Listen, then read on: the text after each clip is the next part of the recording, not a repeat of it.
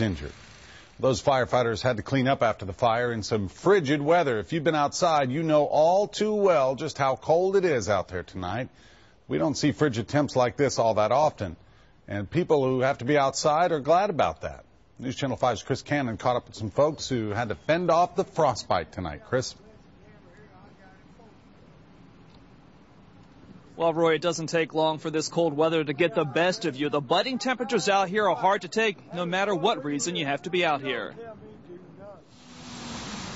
As day turns into night and the temperature starts to plunge. It's too cold. It's too cold to be waiting out here. Workers on their way home do anything they can to fend off the frigid weather. Layers, lots of layers. Keep this thing around my mouth, you know, just stay bundled up as much as I can. And a few minutes at the bus stop can seem like forever in the cold. Good evening, ma'am. You have a very cold night to be doing this. Oh, you're telling me. Valet Dallas Reddy will be out here for 10 hours straight, only catching heat when he parks a car.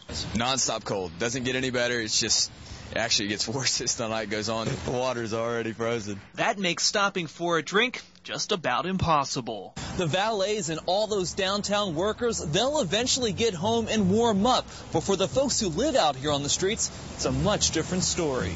Hey folks, we're with the rescue mission. Are y'all okay tonight? Or when the mercury dips this low, the Nashville Rescue Mission sends out the cold patrol, and it can be a lifesaver. Get us out of here, make sure we don't freeze to death. Giving folks a warm place to sleep and a hot meal, keeping them from becoming a statistic. I don't know what the numbers are, but every year we have people that freeze to death in Nashville. A tough night to do anything outside as we ride that weather roller coaster down to the bottom. Nashville's great for pneumonia weather. You go from 50 to 0 in a heartbeat around here. It's ridiculous. And that has everyone hoping the plunging temperatures will start to climb again real soon.